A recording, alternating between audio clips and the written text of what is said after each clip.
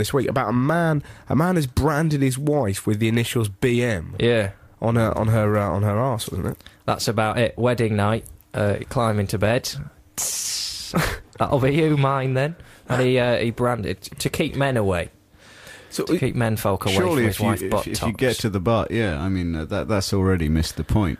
But the way I read it was that he was branding her, which must have been a very... Because I didn't know it was in the bed, I thought it was during the ceremony. That used to mean something different in that studio, the studio. Yeah, but nice.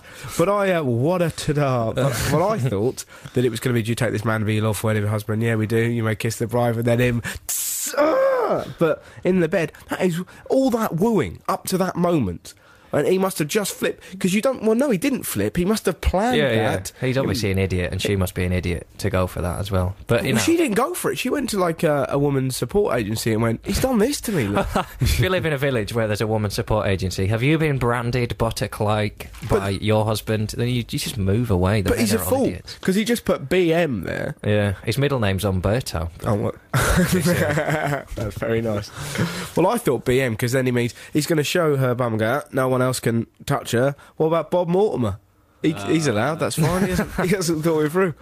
What, Barry Mitkins that lives in the village down the road? You're a fool to yourself, Bruno. He's created a world of pain for himself. It doesn't mean anything, 2 letters. I mean, once you're looking at a woman's behind, it's already got to a stage where you're not going to go, oh, I don't like those 2 letters of the alphabet. Especially if your name was like Hidalgo Inoya or something, and you pull her pants down and it says hi.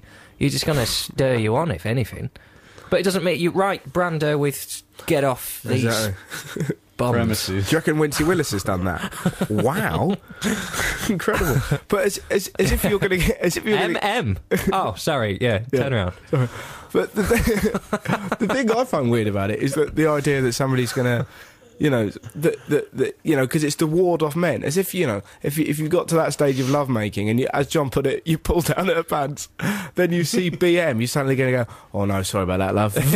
I didn't know you was owned. How wrong is that? The wedding ring was my first clue, but when I saw his name on your arse, that's when I really knew. That's when I thought, this is too much. The news story. So, this is the one that I picked up. I thought this was really cool.